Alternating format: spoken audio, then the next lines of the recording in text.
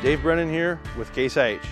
Hey, I want to show one unique feature of the Early Riser 2120 11-row 15-inch configuration, and that's the wheel structure. You'll notice those wheels are out front.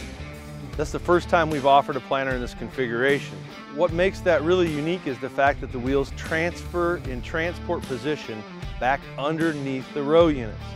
This then allows the weight to transfer from the planter back to the tractor. So we transfer that weight back and forth. And in a planting situation, we're actually in a slight negative tongue weight situation. So a very unique design when it comes to the wheels on the Early Riser 2120 11-row 15-inch spacing. In addition to that, that allows for very easy serviceability. So that additional height, we can walk underneath there safely and make those adjustments or changes to the row unit. For this, more information on the Early Riser 2120 planter, visit your local Case IH dealer.